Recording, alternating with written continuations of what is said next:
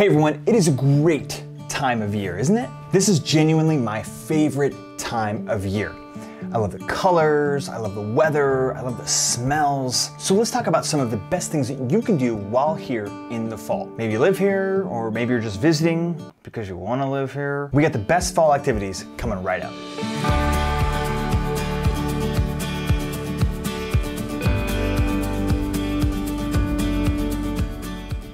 So if you ask me, and this will reflect in most of the activities that we're about to talk about, the weather is just the best thing about fall. You know, some of the summer activities, like the water kind of sport activities, it's gotta be really hot for that.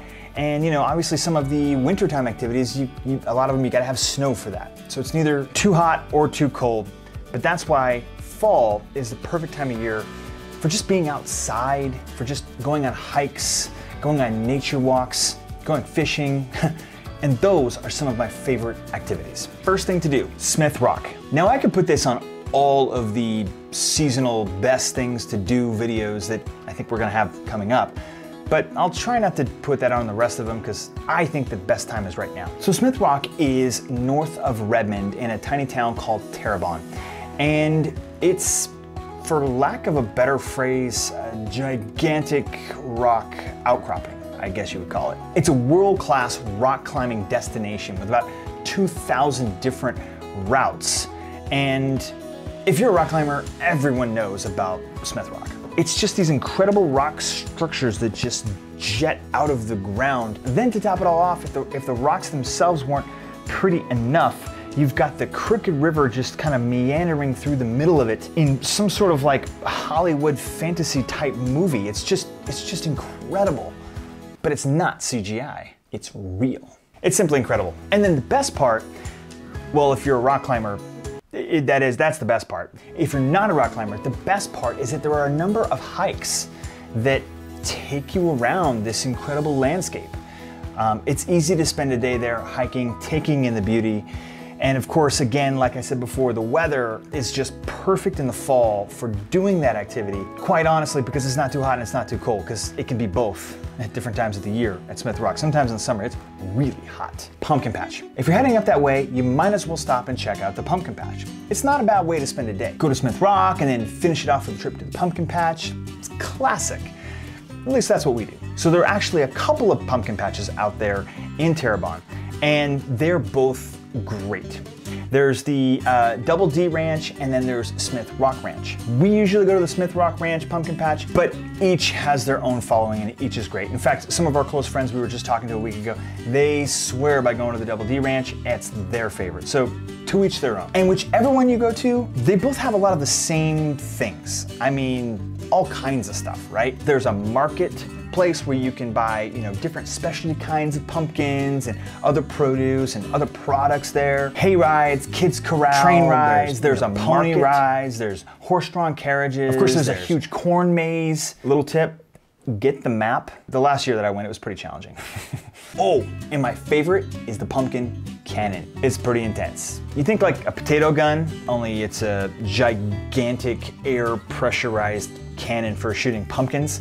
They go hundreds of yards. I've got stories, but you'll have to ask me in person. Anyway, pumpkin patches in Terrebonne are always a hit. Fall Fest. So we didn't really get to this video soon enough, didn't enough forward planning. So unfortunately, Fall Festival for this year is already over. In fact, Halloween and pumpkin patches are almost over too.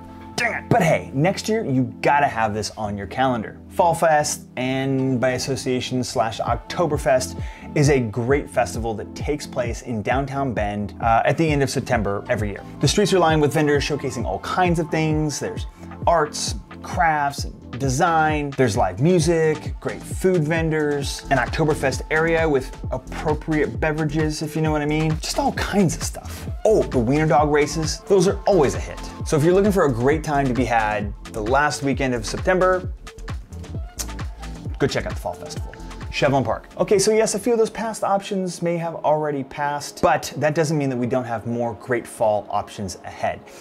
And of course, with the weather being what it is, Shevlin Park is a great place to go check out. And I say that because basically it is your escape hatch into nature. Located just on the western edge of town, it's got 981 acres of not grass and not playground, but literally nature. Trails, trees, Tumalo Creek. There are miles and miles of trails for walking, running, biking, tons of trails. Aspen Hall is a perfect venue for gatherings, parties, weddings. Ain't that right, babe? We got married there. Now, it's always a nice place to go, but I think the main reason it's so great in the fall is because there's a lot of aspen trees in the area that color up really nicely in the fall and create an incredible atmosphere. Downtown. Okay, so even if you did miss Fall Festival this year, like we did, it's still a great time to take a walk downtown. Honestly, I kind of stay away during the summer months a little bit because of all the people, but in the fall, it's a lot slower. It's got a much more relaxed vibe, and it's a great time to just meander through the shops, explore all the shopping and the food, and really just enjoy the downtown environment. And like a bonus tip, if you're gonna go downtown, you must continue walking down along the river through Drake Park. When the leaves are turning their colors and doing their thing, it is just an incredibly beautiful time of year.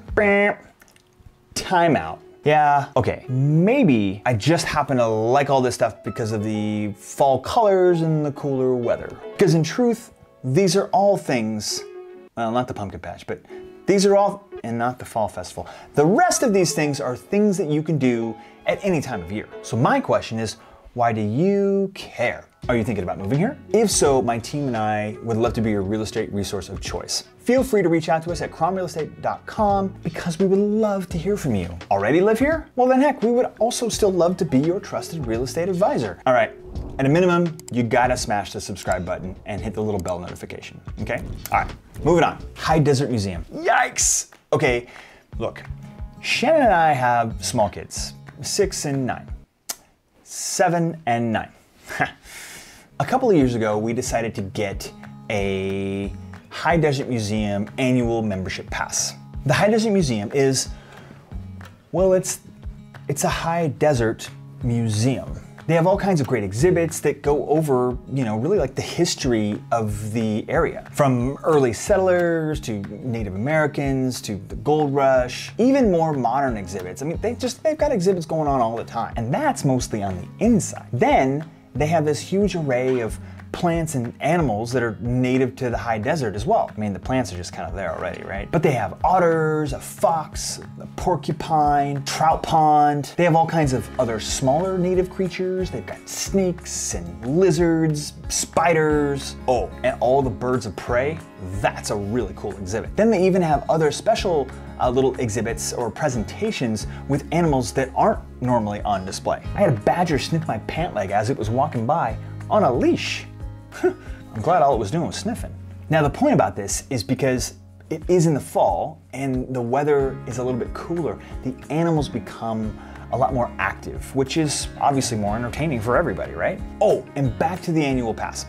You see, to my surprise, I kind of thought that the kids were gonna get bored, that I was gonna get bored. I mean, it's not Disneyland, but I was wrong. It is like the perfect afternoon getaway. We go all the time. We're on our second year, actually coming up on our third renewal.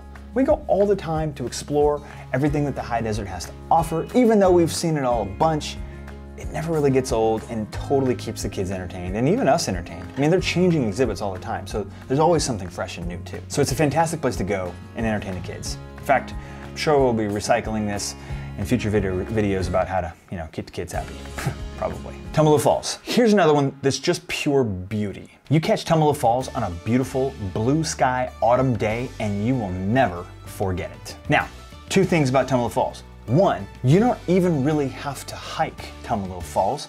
You can literally drive right up to the parking lot and see the falls. I mean, there's gonna be a walk from the parking lot depending on how far back you have to park, because sometimes it gets kind of congested, but for the most part, it's an easy little walk. Then, if you are in the market for, more of an actual hike through the woods along the river, there's a 6.5 mile kind of there and back hike that is also totally worthwhile and again, totally beautiful this time of year. Finally, just because it's something that I'm personally interested in and it has to make the list, fishing. We gotta talk about it. Fishing in the fall is easily my favorite time of year to go. I mean, there are two times, right? Spring/early summer and, well, then fall.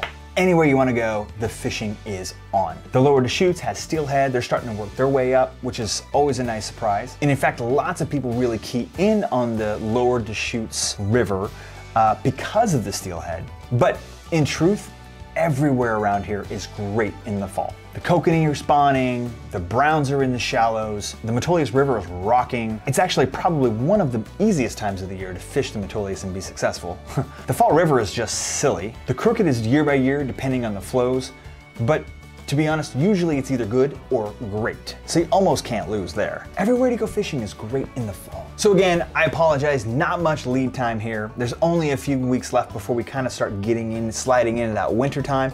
So get out there, enjoy the weather, take part in some of these awesome activities. Because before you know it, we'll be doing a winter video with snow on the ground. Maybe.